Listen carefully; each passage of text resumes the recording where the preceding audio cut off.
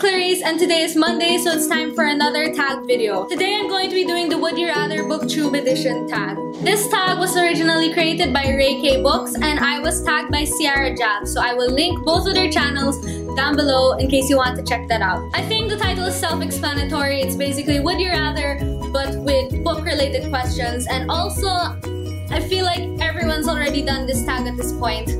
But I've been wanting to do it for a while, so I'm glad that I was finally tagged. So anyway, let's just get to the tag. Would you rather read only trilogies or standalones? If you had asked me this question a year ago, I would have said definitely trilogies, because I feel like at that time I was reading exclusively trilogies, but not just trilogies, exclusively young adult dystopian trilogies. I was having a phase. But now I'm 100% sure that I would answer standalones. A lot of my favorite books now are standalones.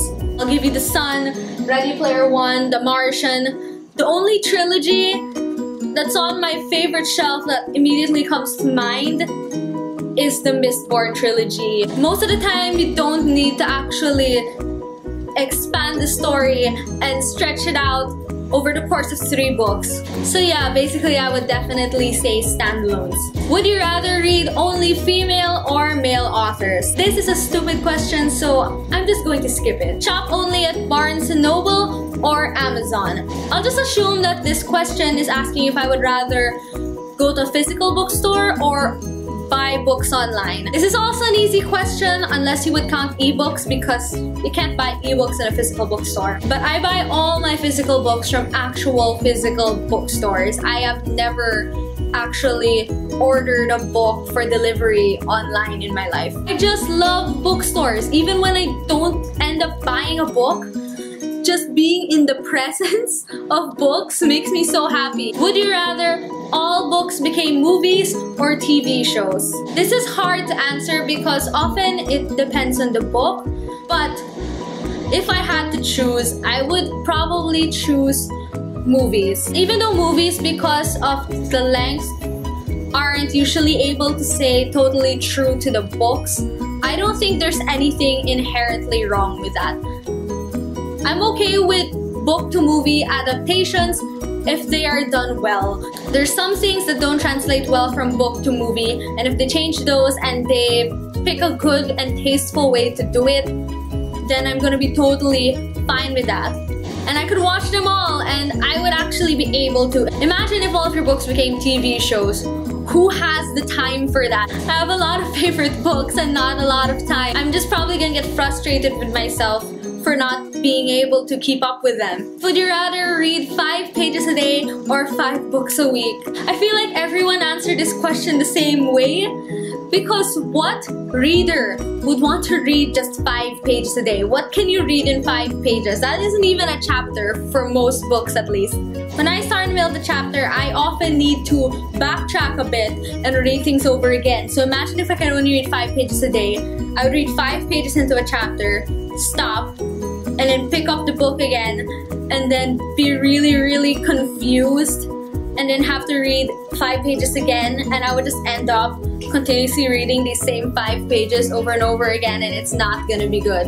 If I had to do that, I would probably start reading at almost 12 midnight every 2 days, so I could read 5 pages, and then when it hits 12 midnight, I would read the next 5 pages, so at least it would be a chunk of 10 pages, which is still pretty bad, but that could possibly be a full chapter. Point is, I would rather read 5 books a week. I love reading. If I could read 5 books a week, that would be awesome. Would you rather be a professional reviewer or author? I think I would rather be professional author.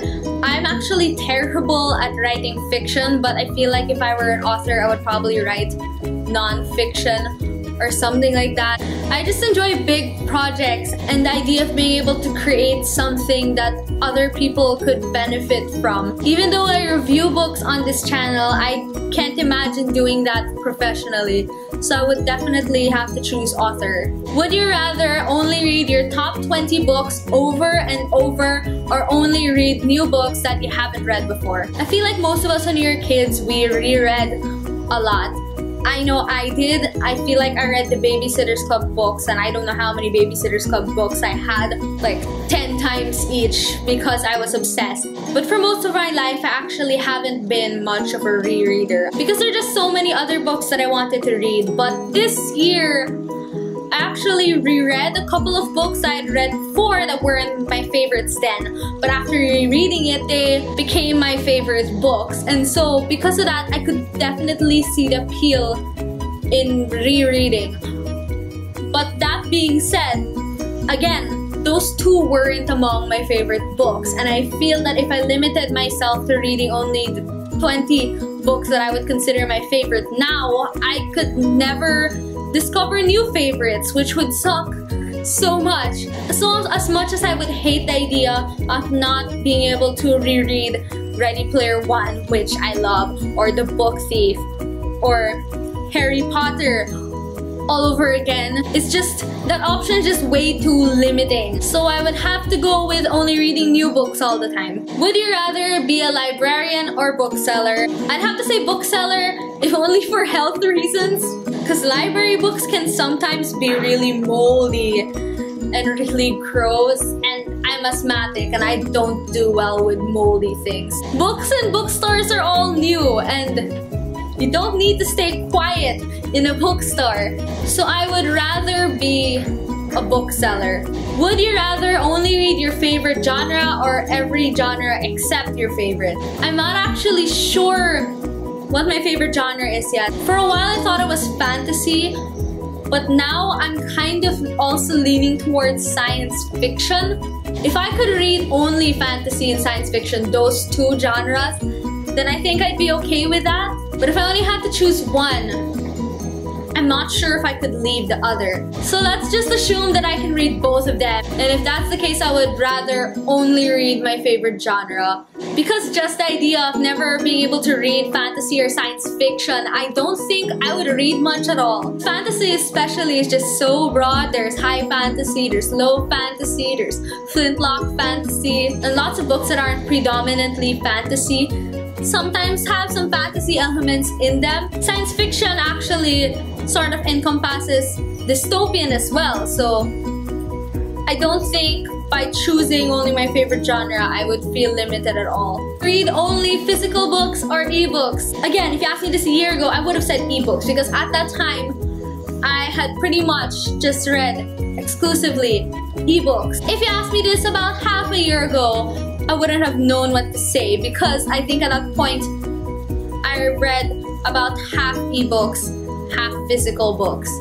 So I would have been pretty torn. But I think now I would rather read only physical books. As much as I enjoy reading the longer high fantasy novels in the Kindle because they're much easier to read there, as much as I love looking out for Kindle daily deals that are going to be really good reads, I just like owning books because books are beautiful.